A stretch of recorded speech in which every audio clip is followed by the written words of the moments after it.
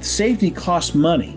Bad trucking companies, bad actors, don't make that investment in safety. They usually have the worst equipment, and they have bad brakes, they have fatigued drivers, and those are factors right there that if you have a semi coming down the road at highway speed and they don't touch their brakes or their brakes don't work, you're in for a catastrophic collision.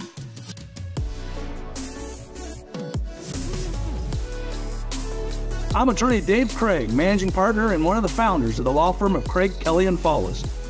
I've represented people who have been seriously injured or who have had a family member killed in a semi or other big truck wreck for over 30 years. Following the wreck, their lives are chaos. Often they don't even know enough about the process to ask the right questions. It is my goal to empower you by providing you with the information you need to protect yourself and your family. In each and every episode, I will interview top experts and professionals that are involved in truck wreck cases. This is After the Crash. Well, hello, ladies and gentlemen, and welcome to another episode of After the Crash, the podcast that deals with truck wrecks throughout our country and issues dealing with trucks and big trucks, concrete trucks, box trucks, semis, buses, and other commercial motor vehicles. Today, we have a special guest, somebody I know extraordinarily well, my partner, Scott Faultless. Scott was one of the founding partners of the law firm of Craig, Kelley Faultless. He has, I've known Scott since somewhere around 1990. Him and I started working together, and we've been working together since. Scott is constantly or consistently recognized by super lawyers as well as the U.S. News Best Lawyers. He's won the and had been given presented the prestigious Sagamore of the Wabash, which is awarded by the governor of the state of Indiana for people who have been very worthwhile and active in the community that make Indiana a better place. In addition to that, he's a Board of Regent member of the ATAA. That is the premier trucking group that represents victims of truck wrecks throughout the United States. And in order to be on that board, you have to actually be board certified in truck accident law.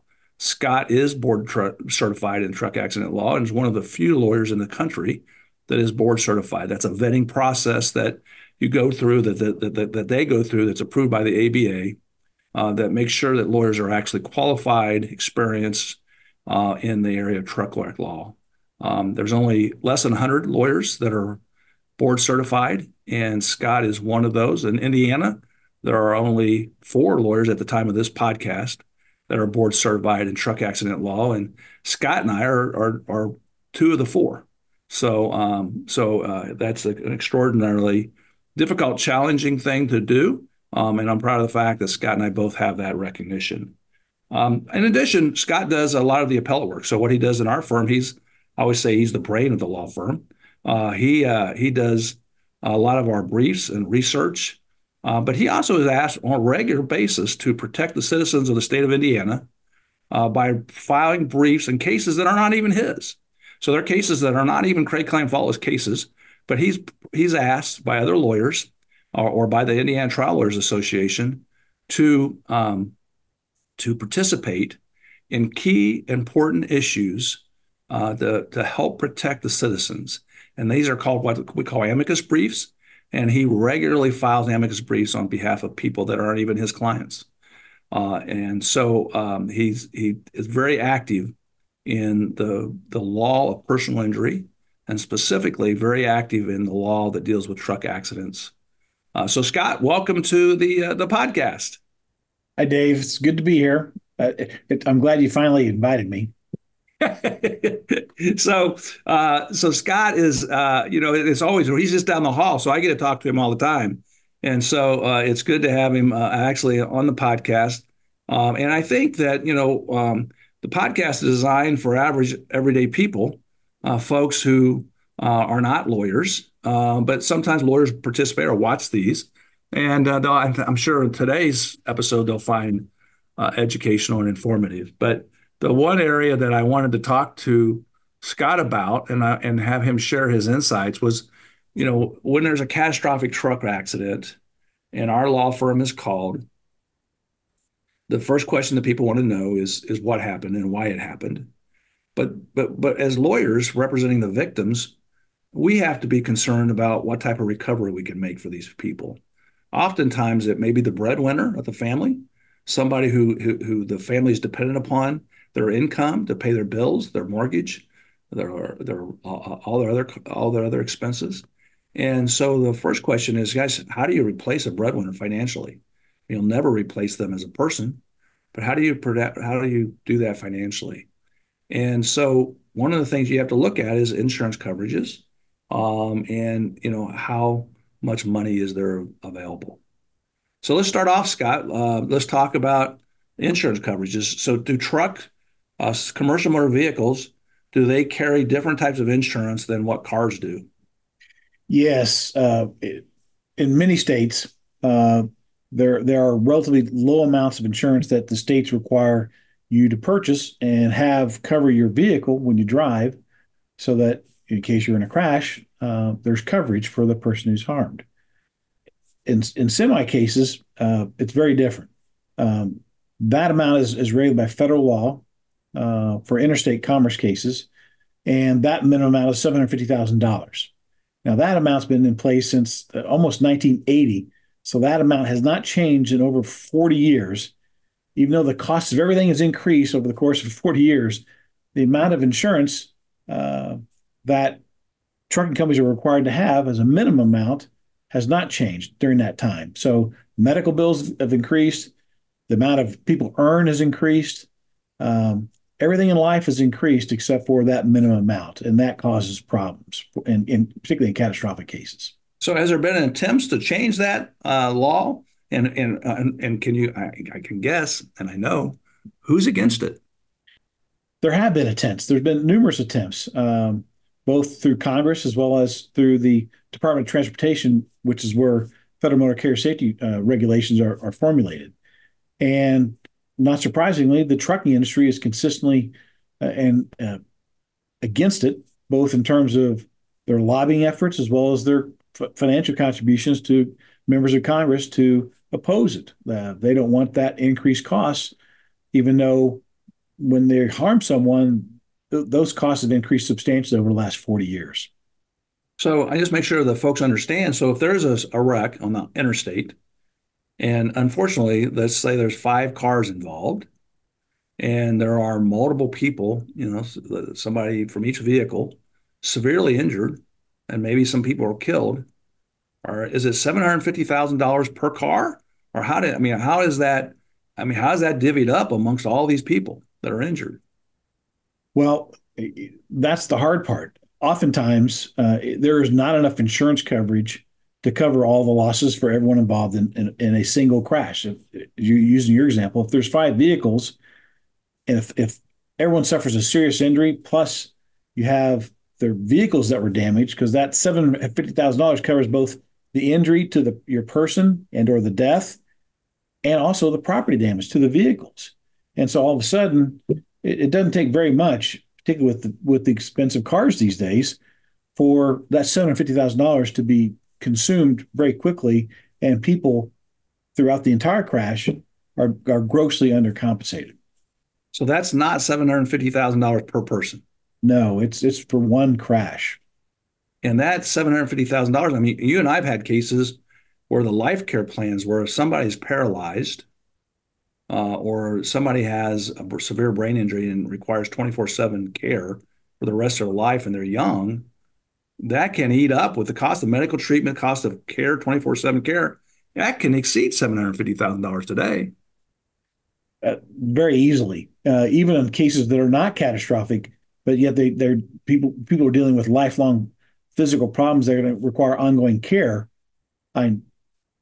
That can quickly exceed the $750,000 by itself. A catastrophic case, the person there is making a fractional recovery of what their case is worth.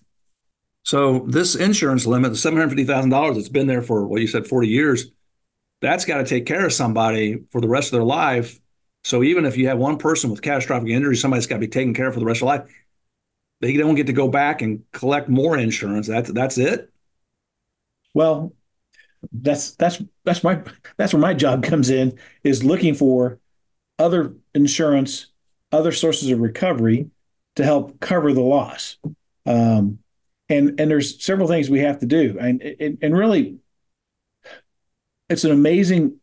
The amazing part about all of this is that there are there's a certain group of trucking companies that cause the overwhelming number of crashes on our roads, and I'll call them bad actors.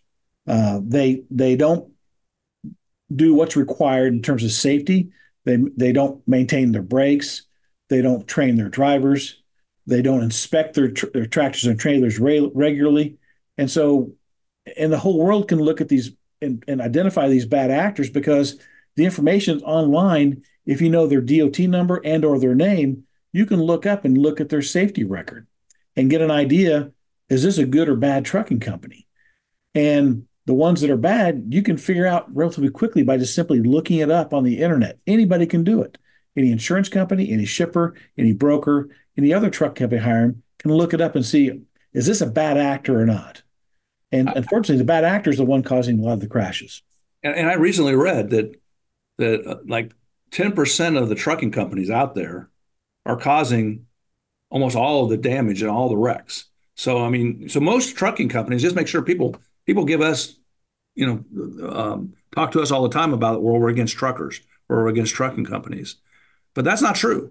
I mean, 90% of the companies we believe are safe and run pretty safe and reasonable operations. And most truck drivers out there are just people who are working hard, who are trying to make a living and take care of their own families. But it's that 10% or less that you're talking about that are really, really bad. And the bad ones seem to be, at least from my experience after doing this for 38 years, the bad ones seem to be getting worse. They are getting worse, and the bad ones cause the worst wrecks too, because they usually have the worst equipment, and they have bad brakes, they have fatigued drivers, and those are factors right there that if you have a semi coming down the road at highway speed and they don't touch their brakes or their brakes don't work, you're in for a catastrophic collision. And those are the bad trucking companies, typically, that are doing that. And so what you have is bad actors who, because they have a poor safety record and or a history of crashes, their cost of buying insurance, this minimum amount of $750,000, goes up substantially because they're a bad actor. They're an unsafe trucking company. So what do? They simply change their name from ABC Trucking Company to XYZ Trucking Company. Same trucks, same drivers, same phone number. Everything's the same except for the name. And when they do that, when they get a new name and a new DOT number, shazam, they have a clean safety record. And that allows them to buy insurance at a much cheaper rate, this $750,000 at a much cheaper rate than what they would have been charged if they simply kept their name and lived up to their poor safety record. And so in the industry, it's called chameleon carriers. It's the same truck, just a different name, just like a chameleon changes its colors. A chameleon trucking company has just simply changed its name and keeps running these unsafe trucks on our roads, and they get hired. And that's where the big problem is, because they get hired because they're skimping on the cost of being safe. Good trucking companies invest in their drivers. They train them, they retrain them, they coach them, they monitor their performance, they invest in good mechanics, make sure that the trucks and trailers are sound and safe to be on the road. Those safety costs money. Bad trucking companies, bad actors, don't make that investment in safety. And when you do that, you're lowering your cost of, you can outbid loads against good trucking companies. And that's what happens, because it's known within the transportation industry that there's these bad actors that don't spend money on safety, and they can outbid the good trucking companies. And they get hired by shippers, by other motor carriers to haul their loads, and by freight brokers. And that's who we start looking at when we have a bad actor with only $750,000 insurance. And we try to figure out, is there other insurance that may cover this load, or other people who may be responsible for getting this load into this bad trucking company's hands? I think that, for people to understand, I know you and I worked on a case down in Jennings County, Indiana, where there was a chameleon carrier, and it was a carrier that's bad news, that's dangerous, and it changes its name and identity in order to get insurance, in order to get work. Why don't you talk a little bit about that case? Sure. We had a case where a grandma and grandpa had picked up their granddaughter and were taking her back to their house for a fun evening together. She was going to spend the night with her grandparents. And they were stopped at the bottom of the hill to turn left onto their county road to where their house was. And a semi comes down the hill and they don't have brakes. And it rams into the rear of them, killing the grandmother and injuring the granddaughter and the grandfather. Well, come to find out that particular truck um, uh, earlier that day had been stopped over in Ohio, and the truck driver who had that load initially had called the owner of the company, said, "Hey, I can hear the brakes hissing. These brakes are not. I can't lock up the brakes to shift my load because the load was out of balance and actually overweight on the rear axles." And so he told, "I'm not driving this." And the owner of the company says, "Get in the truck, drive this route." He told him the route to take so he wouldn't have to go past any weigh stations to be inspected or weighed. And the guy said no. And we had an honest truck driver doing his job properly. But the owner of the company was a bad actor. And he got in his truck with another guy, drove from Mitchell, Indiana, to Ohio, got in the truck, left the good truck driver by the curb to find his own way home, and then he drove the route he took. He told the other truck driver to take to avoid weigh stations and avoid being inspected. And he's driving with bad brakes. He knows it, and then he comes over the hill and he can't stop because he has bad brakes.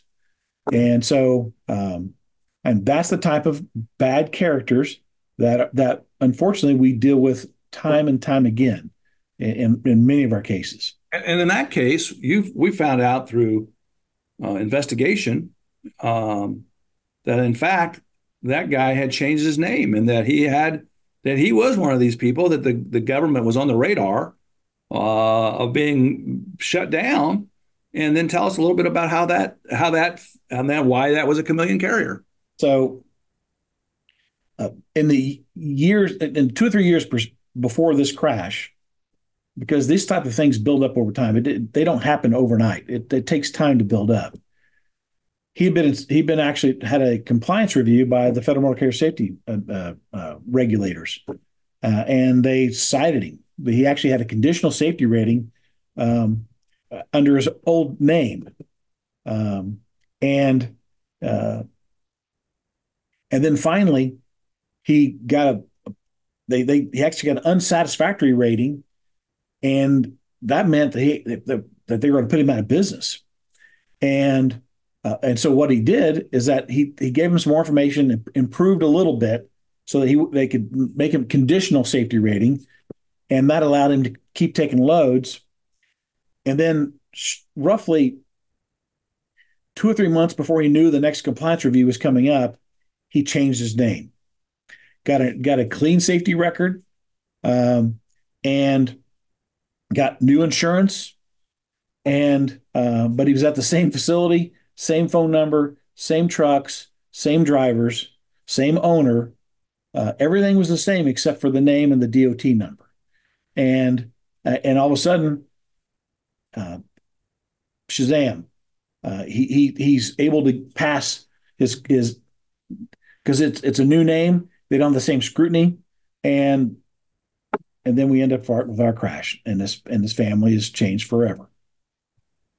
And in that case, as an example, like one of the things you talked about in the very beginning was that one of your jobs is to try to help us find money for the victims and their families, and so you look at different parties that might be responsible, as well as different insurance contracts that might be on that particular vehicle.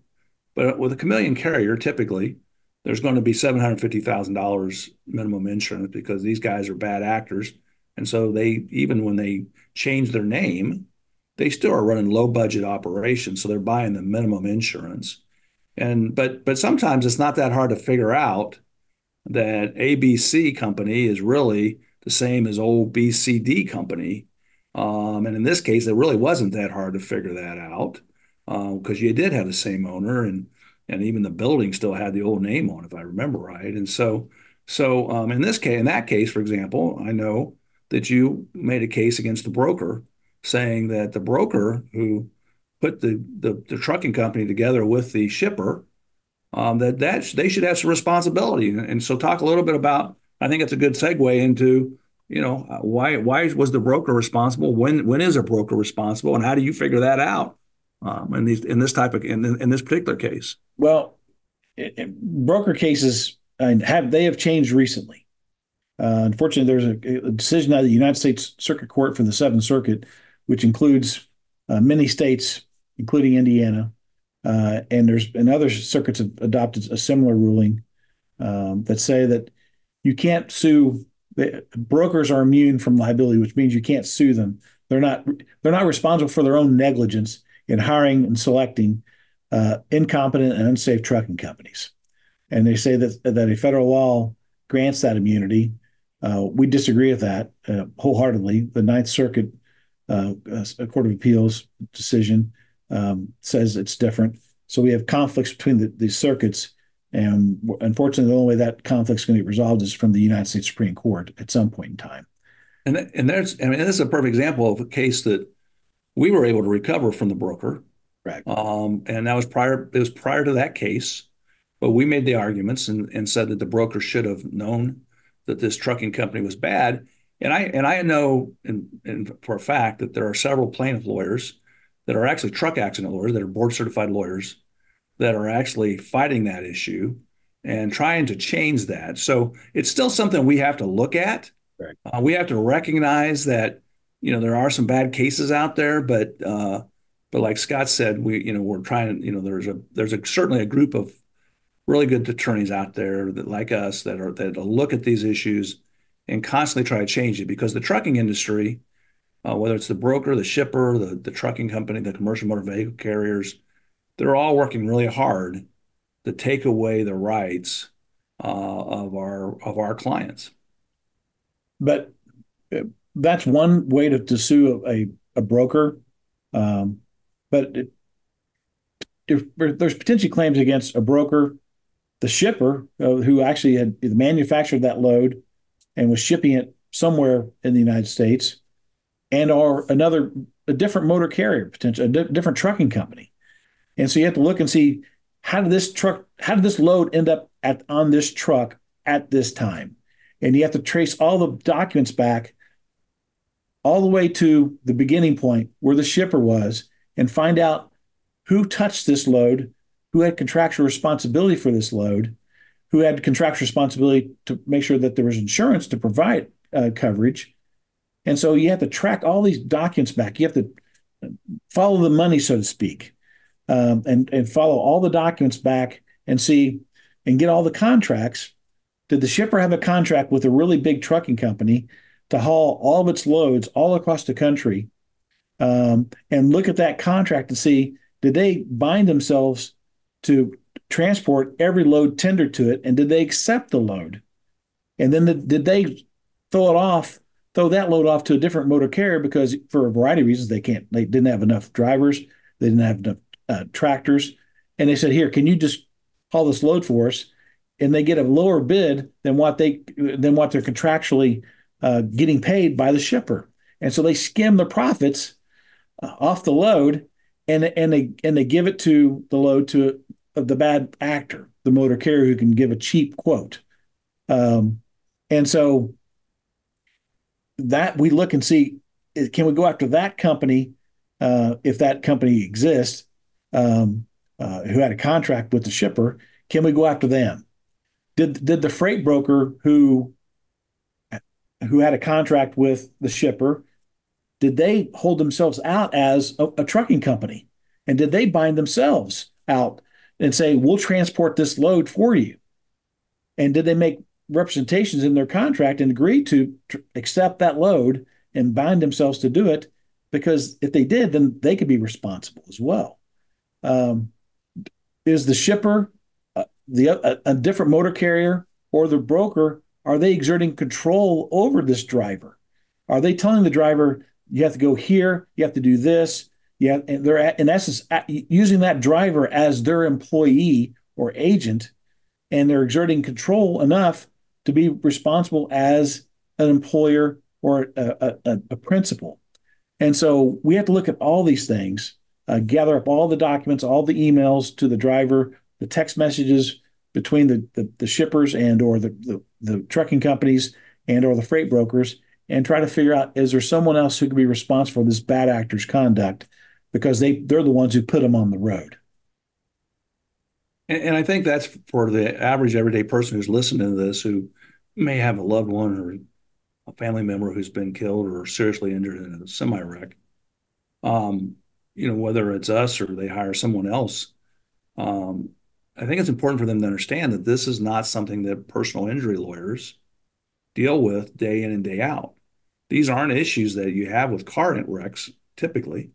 These are sophisticated questions that really you have to be a truck accident lawyer to understand. Would you agree with that? Absolutely. And there's unfortunately, there's a lot of attorneys out there who stand on semis and act like they're truck lawyers, and everything I just described, they've never even thought about. And so, it takes time.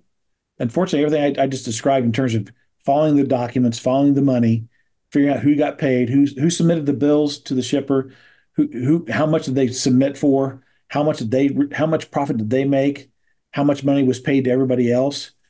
All that unfortunately takes time.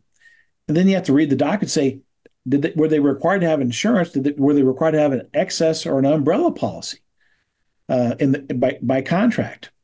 And or did one of the motor carriers promise to insure liability for the load? And so you have to read all these documents, and unfortunately, it takes a ton of time and threats to force trucking companies and all these players to give us the documents so we can read them and understand them and figure out before the statute of limitations runs if there's anybody else that should be involved in this lawsuit. So for you folks out there that may not know, a statute of limitation is every state has a period of time in which you can sue them. In some states, it's 2 years. In some states, it's 5 years, or it can be anywhere. It can be any number. But if you don't bring some states it's 1. Some states is 1 year. And so if you don't bring your case within the statute of limitations, you never are allowed to recover for any harm, no matter how bad it is. And so I think that, so from as experienced truck wreck lawyers, there's a couple of things that jump out at me. Is first of all, what Scott's talking about is it takes a long time, and you have to fight because none of these companies want to give this information to you voluntarily. And so they don't want to have to pay what could be millions or tens of millions of dollars. And so they will fight you. And so you have to get the documents, and you have to understand the documents. You have to be able to read the documents. You have to be able to consult with experts that are in this area to understand whether you have a case or not. And so that's a big part of it, and it takes time. And so, but if you don't have the right attorney, they never even know to go look for those documents. And the saddest thing that Scott and I see are cases where lawyers have settled it for the $750,000, and then they're saying that's all the insurance there is, when in fact there were millions or tens of millions of dollars that was really available, and families come out with a really bad result and sometimes don't even know it until they ask the question, and then it's too late, which is really sad. And so the other thing about it is that some of the people you're talking about that might be responsible, for example, the shipper, the law in most states is pretty tough to hold a shipper responsible, hold a shipper liable. And so in order to say, okay, what Scott and I do when we sit down, when we get a trucking case, is we like and say, okay, who all might be responsible? What team of experts do we need to put together to protect our clients? And the sooner we get hired, the easier that is. But you and I both have worked on cases where a shipper's been involved or a mechanical issue has risen, that if we didn't get hired quick enough, or if they hired a lawyer who didn't understand these issues, evidence would have been lost and a full recovery could not have been obtained. Yeah, one example of a negligent shipping case, which involved that the negligent securement of the load, that the shipper actually put the product on the trailer, screwed and nailed dunnage around the load on the flatbed trailer to help secure it. And they did a bad job putting the dunnage down and securing it. Actually did a very poor job. It was negligent. And it was hidden in such a way that the driver couldn't see that they were doing a poor job. And the driver takes off, and his load starts becoming loose because they did a poor job securing it to the trailer. And he comes to stop on the interstate over the crest of a hill. And unfortunately, a crash occurs. And so for that, you have to prove that case, to show that the load was improperly secured. You have to be hired almost immediately. Make sure the trailer is secured. So when it comes time to actually unload the trailer, to shift the load to a different trailer so it can be taken on its journey, you can then inspect the dunnage to see how it was improperly or properly secured the load. And in that case, we actually had a videographer present to visit and record everything of unloading that load and showing that the dunnage, which is blocks of wood, were not secure. And that explained why the load shifted and why the truck driver had to come to a stop. So, and I think that's critical. I mean, so, in that case where we were hired quickly, I went out and met the widow the day after the wreck because another family member and a friend of the family had recommended they hire us because they knew we did trucking law. And but not only did we go out and inspect the vehicle, we had somebody watch the vehicle to make sure they didn't start the unloading process until we got there. But we also had experts there with us at the scene.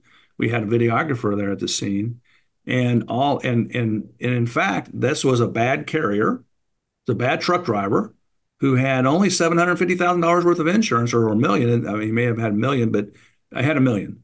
And so some companies will only sell a minimum of $1 million instead of 750. But this guy was a bad driver, horrible driver. He only had $1 million worth of insurance, and $1 million wasn't sufficient for the death of a husband. It was a husband who had young girls in college. And so that was not sufficient, nor ever would be sufficient. And so financially. And so it was critical that we collect for the family more than the $1 million. And this is a case that we were able to collect more money from the shipper than we were from the trucking company. So the shipper had more insurance. So, and unfortunately, a lot of lawyers would have moved slow. They wouldn't have been out there. They wouldn't have found out because they tried to unload that load earlier before they told us the time they told us. And they would have missed out on all that. And the family would have been stuck with the $1 million coverage.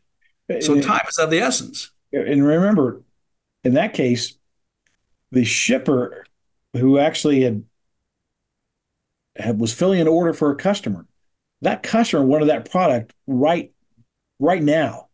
They were on a timeline on a construction project, and they needed those construction materials today.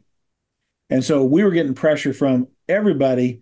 Well, you got to release this trailer because it has to be unloaded and moved on, because there's like $100,000 of product on this trailer. And so we're getting pressure from everybody, and we just kept saying no. And if you don't preserve it, we'll go to court and we'll get a court order preserving it until we have everything that we need to do a proper inspection and preserve the evidence. And we've done the same thing on mechanical issues. We've had cases where we found that there were problems and we got hired quickly. We were able to do inspections. Those inspections turned out where we were able to find problems with the vehicle. which then led us to other possible defendants. We've also had trucking companies who later blamed other mechanical issues on other folks. And so sometimes the maintenance of a truck can come into question. And so even that can create a liability for someone else that can help us recover for the clients by going after these people who did improper maintenance of the vehicle. Correct. And we've had a case where the kingpin came off the fifth wheel, which is that's the device that the trailer latches onto so that the tractor can pull it. And the load came from South Texas, where they don't see a whole lot of freezing weather, and the crash occurred in northern Indiana, where there's in wintertime, and it was freezing, and they didn't properly grease the fifth wheel so that it would function properly and latch onto the kingpin. And when the truck driver literally pulls out of the shipper's driveway onto a highway, he loses his trailer because it wasn't properly maintained, and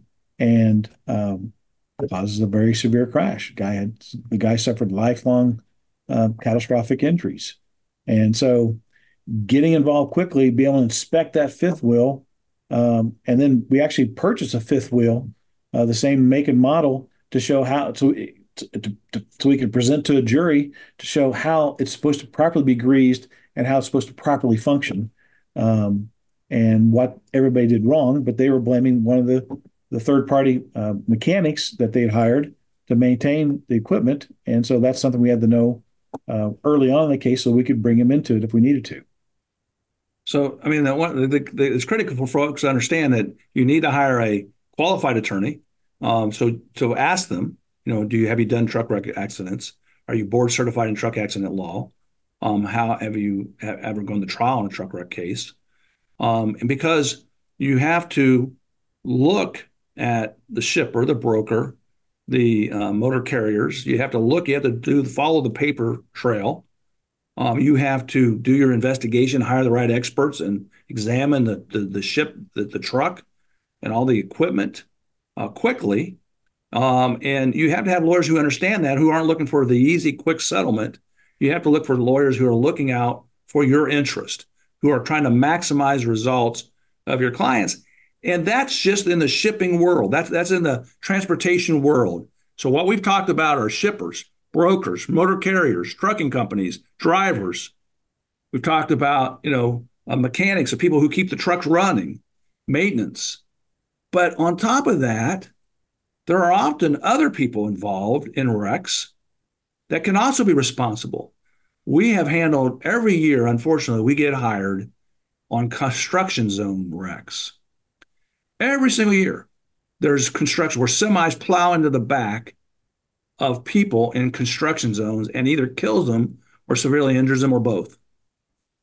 And in that case, another issue is the construction zone, for example, is there a contractor, a subcontractor, is the government?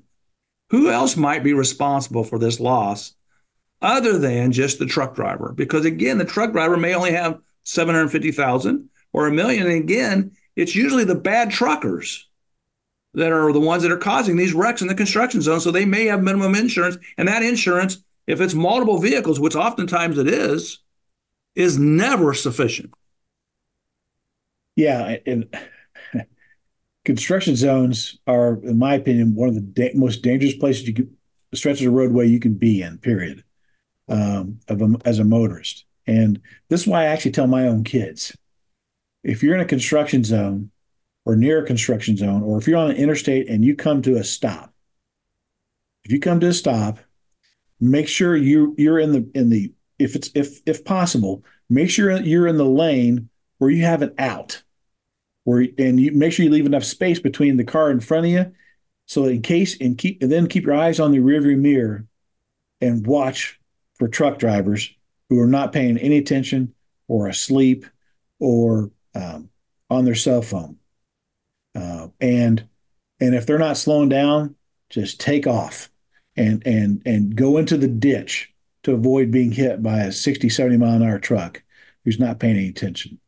And And I tell that to all my kids, anybody that will listen to me, to make sure, because it's happened so many times in construction zones where trucks literally just run into a line of cars because either the driver's asleep, the driver's fatigued and half asleep, which is the same thing as drunk driving, and or the truck driver's on their cell phone not paying any attention. And so, and you have to look at the construction zone itself to see if the truck driver was alert, was there something actually wrong with the construction zone that was a contributing factor in the crash, such as was there actually an area that people could get out of the travel lane if they're experiencing a mechanic problem. And so there's a variety of issues you have to look at from the construction zone, and construction zones change almost daily. And so you have to get out there and to have someone videotape and photograph the construction zone as soon as possible to make sure it hasn't changed, because they move barrels, they move stripes, they move the barriers.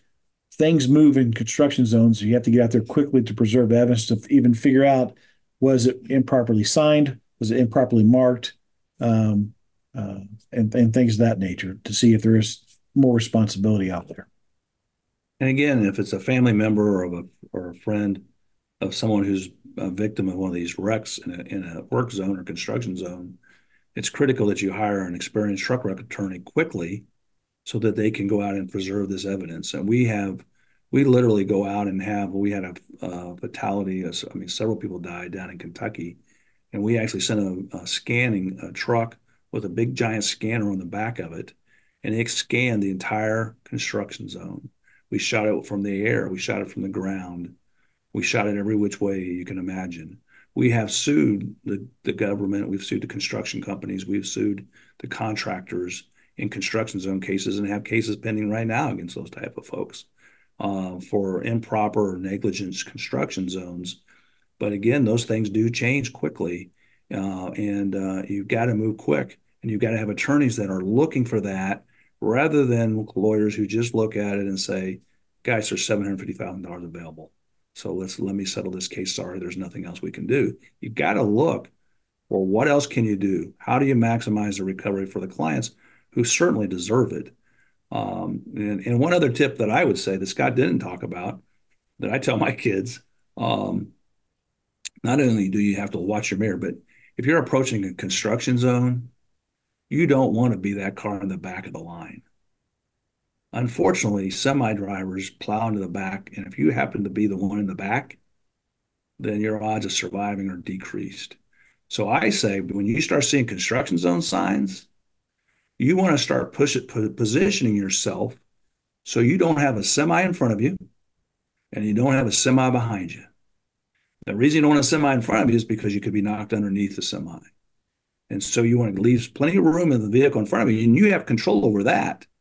But if you're in the back of the line, it's tough. And sometimes you don't have an out. Most of the times you do. Sometimes you don't. But if you position your car in enough vehicles, enough cars behind you, then you at least increase your odds of not being one of the ones that's hit. So it's sad, but not only do we see people that are drivers that are tired, that fall asleep. We have drivers that are distracted. I mean, distraction is more than just the use of the cell phones.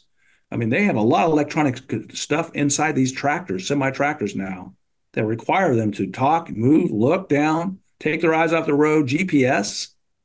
I mean, there's so much stuff inside these tractors, and that can cause them distracted. Some drivers, they live in these semi-tractors, so they might be eating. They might be doing a variety of things that cause them to be distracted, to plow into the back of the vehicles. And the maintenance, and sometimes the brakes are not properly maintained, so they plow into the back because they're unable to stop. We've seen drivers using cruise control in construction zones or going into construction zones at night, which is extraordinarily dangerous. So there's so many different factors that can come into play. There's multiple people who can be responsible for a wreck. And so the key is you hire somebody, and then you hope that the law firm has somebody like Scott who can go through and sort through all this, follow the paper trail, so that you can find out everybody that is possibly responsible, because all those folks should be held accountable. Scott, is there anything else that we haven't covered that as far as finding other parties and insurance policies?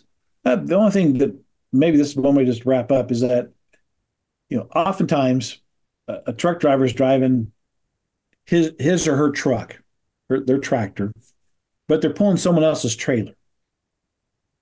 And the trailer may be owned by a shipper, may be owned by a different trucking company,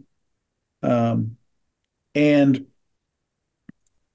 they may not have a lease on that truck, or that trailer, excuse me. And so if that's the case, there's almost always going to be insurance on the trailer itself. And then you need to make sure you get that policy that covered that trailer from the shipper and or the other motor carrier, and see, does that trailer policy also provide coverage for this crash? And that's definitely very important to do on cases where they don't match up. The tractor and the trailer, the leases and the ownership don't match up, and you've got to track that paper trail as well and get those documents. Great advice.